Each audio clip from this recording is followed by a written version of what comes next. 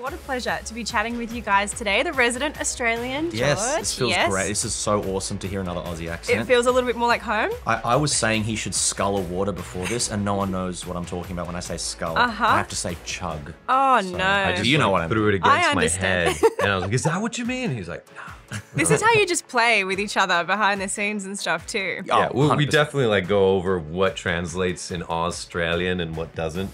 The kind of brotherhood that you guys have created on screen between the disciples, how much of that is reflected in the behind the scenes experience on set? We're so close. Like we're super We're probably close. closer in real life. We went I'm shopping kidding. the other day, and we bought these shirts from a New Zealand outlet. So we're actually legitimately like You're what brothers matching. are, like what brothers do. I just want to say, when we went to go buy them, we did not plan this. We showed up and we had the exact same colors going to the mall.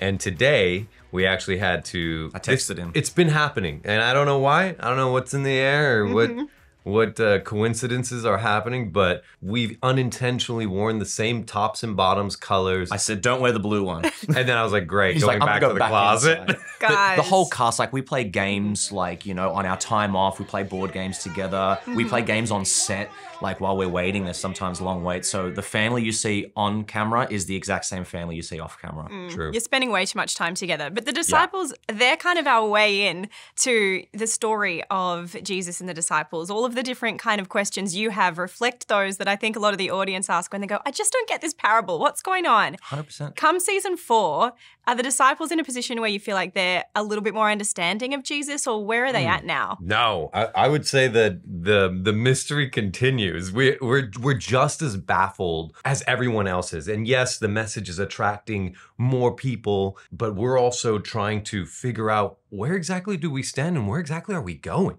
right? Jesus' omniscient view on things will sometimes leave us with a, but wait, we thought you meant, and then it's like, no, I don't think he meant that. It's also as an actor, you know, we're 7 seasons, sorry. So, and we're in season 4 right now. We do want the audience to get the parables and whatnot, but it's also important for the audience to keep relating to these characters. And these characters are on a journey. We're in season 4, you know, possibly in season 7 is where you see a character arc complete. So you know, it's good news for the audience because you get that more relatability with the disciples because they are constantly like missing the mark a bit. And these two missed the mark a little bit in this season as well, which is a little bit of a theme going on with these guys. Can you tell us some of your highlights of season 4 so far? Yeah, so I mean, there's you know, as James and John are trying to figure out where they sit in their perception of hierarchy within the disciples of Jesus, we go ahead and ask, can we sit at your left and right hand? Spoiler alert. Yeah, so that means spoiler alert. You know, So you can see how they're missing the mark a little bit. Yeah. And Jesus is doing these massive things and we're just like, excuse me, can we be important? right? Which is like, once again, very relatable. How many of us aren't like, we don't feel that calling or we don't take it upon ourselves without realizing that maybe it just needs to be what it is. And things need to play out in the time that's given as opposed to the time that we want them to. That's a really good thought. Yeah.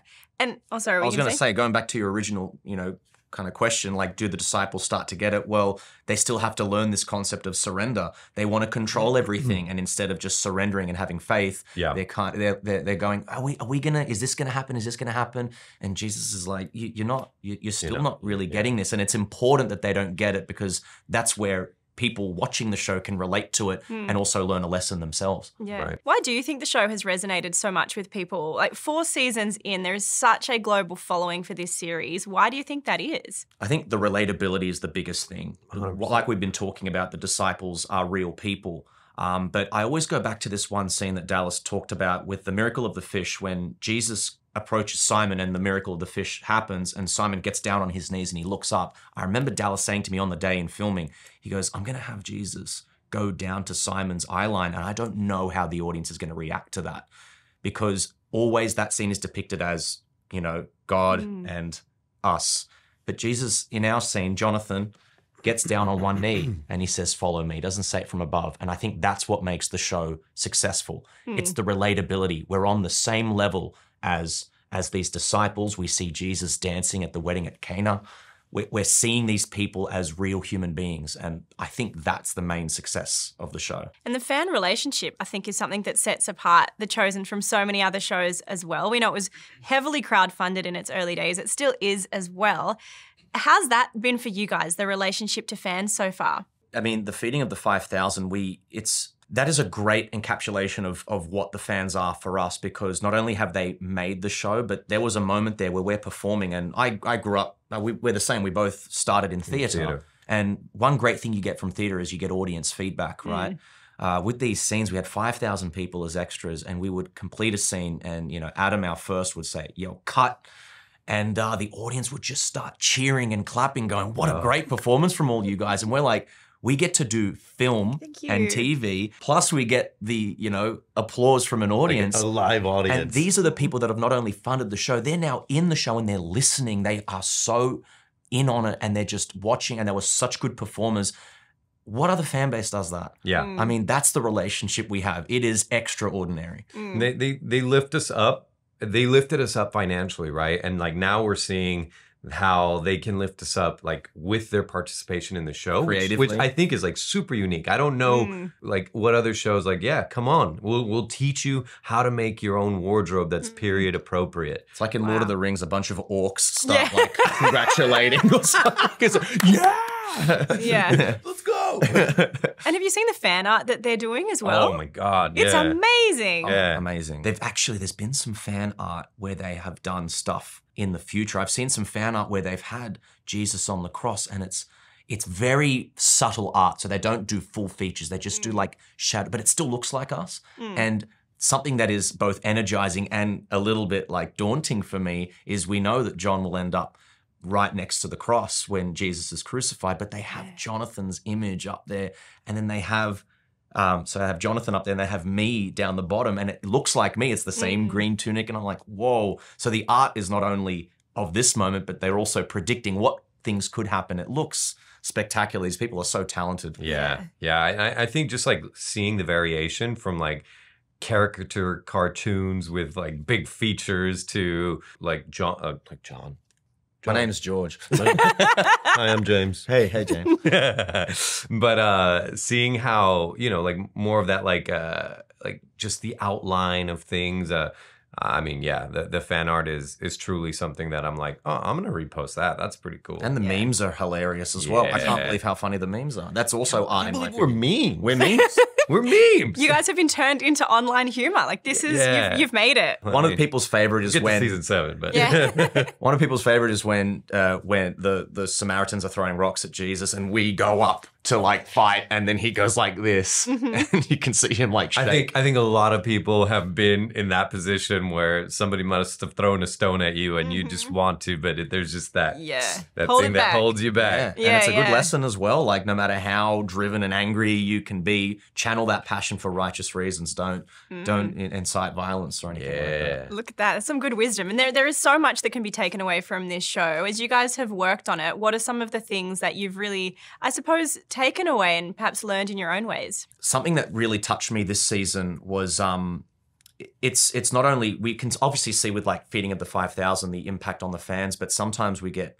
fan interaction of our own. And we had a couple of fans visit set, and we actually had two sisters, an older one and a younger one. The younger one had just beaten cancer, and the mother came up to me and said when the older sister was at school, they were actually making fun of kids with cancer. And it was her younger sister, and she had a James and John moment. She brought the thunder, and she had to be held back.